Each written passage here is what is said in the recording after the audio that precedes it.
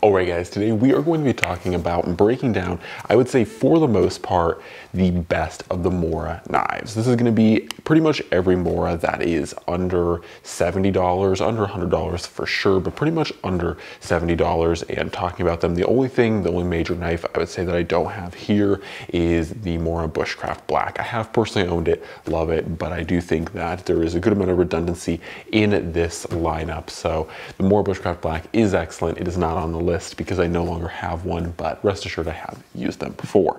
Now, first up, we're also going to go smallest to largest. So there's also that. So without any further ado, let's jump right into it. So of course, we're going to go over this smallest to largest and give a brief summary of what I think these knives are best for. So first off is the Mora Eldris. This is the smallest knife that Mora makes for the most part to my awareness. This thing is tiny, but it's not a bad little guy. And I really do think that the Mora Eldris has good promise as a bushcrafting knife, especially as a secondary. It is really truly designed to be a neck knife. So as a neck knife that is designed to be a backup to a larger knife, say something like a Garberg, this would be an excellent kind of paired knife, and it's going to be able to do a lot of your smaller tasks, things like food prep, very well. And I think the Eldris is overall a really cool knife, especially if you're looking for a tiny neck knife specific blade. All right, stepping it up, we have the Mora 511. Now this one is also the same size and length as the Mora Robust. It's just a lot thinner, so we're gonna put this one beneath it. This for me is something that I would say is an excellent beginning knife for bushcrafting. If you're trying to get younger people who are not as blade or knife savvy into the field, this is a really great knife because it has a very prominent finger guard, so you have a low chance of cutting yourself. But these are also very cheap, indispensable or disposable knives. So if it gets ruined, wrecked, or damaged or broken, you're only out about 11 bucks.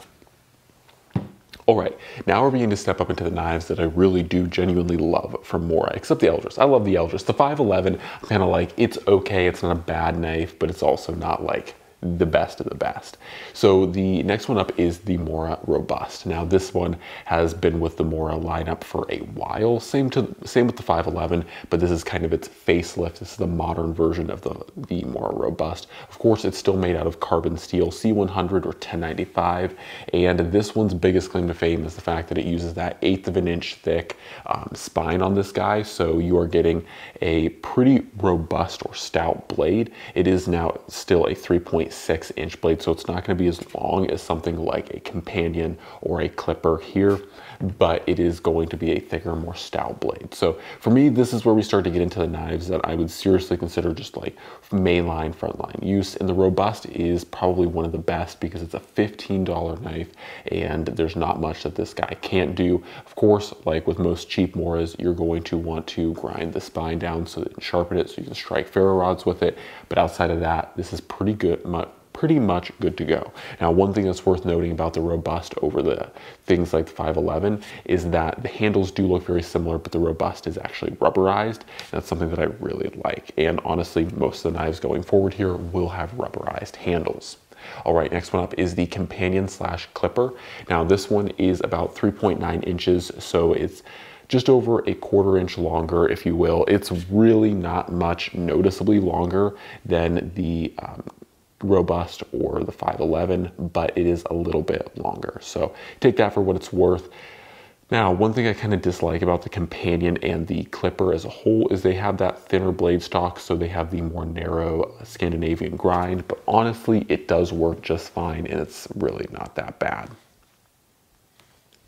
All right, next one up is the Mora Kanzbul. This is the Kanzbul. It is essentially the light version of the Garberg, but it is made in 12C27 Sandvik steel, and it's not a bad steel. The other thing that the Kanzbul has as a differentiator from the Garberg is it has that compound grind, so you have a thinner, very thin tip, and already this has the thinner blade stock, so you're not dealing with a terribly thick blade to begin with, but it thins out even more in a kind of reminiscence of the Mora 2000. This is a very similar blade profile to that, so it's a neat idea, and it definitely adds you some extra slicing around the belly. So if you're, skinning or processing food or game animals, this is going to work better because it's much thinner around the tip, and then you have a more robust back side for doing more industrious tasks like feather sticking. So this is a pretty good, well-rounded blade. I personally like the rubberized handle. Once again, it is very grippy. This is something that I've mentioned in other videos. I do wish the Garberg would have a more similar rubberized grip or texture pattern, but it does not. All right, next one up, of course, is the Garberg. So the Garberg is designed to be the more survival, heavy-duty, hardcore knife. It is the 1/8 of an inch thick blade stock from the more robust. This one also is the carbon version, so once again, similar to the previous knives we talked about. It's the C100 or 1095, but similar to the Mora Bushcraft Black, which we don't have here. This one is DLC coated to help prevent rust from or out of box. Aside from that, the handle is pretty good. Like I said, I do wish it was rubberized, but it is a fully plastic handle. And of course, this is a full tang knife. So unlike any of the other knives we've talked about here, and this is actually the only Mora on this list that is going to be full tang. Now, personally, in my opinion, as I've mentioned in other videos before, I've never had any issues with my smaller or non-full tanged Moras in any type of realistic bushcrafting circumstances. Of course, because they aren't full tanged, if you do try to push them to their limits, they will break. But for realistic wilderness applications, these knives are going to be strong enough. Now, last one up, and taking quite a jump in size. So here's a Mora Garberg. You can see that the Pathfinder is much, much larger. It has a 6.7 inch blade. This one, once again, similar to the Mora Bushcraft Black and the Garberg, is a C100 or 1095 blade steel, and it is fully DLC coated.